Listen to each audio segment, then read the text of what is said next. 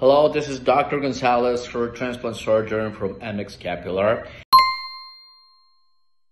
And well, one of the questions that some of the patients make to us is how long does a hair transplant takes? And this is really important because we have to take into account so many factors. The most important one is the lifetime of the hair graft. So a regular hair transplant takes between 4 to 7 or 8 hours maximum. Each session, the patient can do more than one session if the donor zone, it's a very good donor zone and we have enough hair grafts to transplant. So we have to take into account that the lifetime of the hair graft, it's between 6 and 7 hours.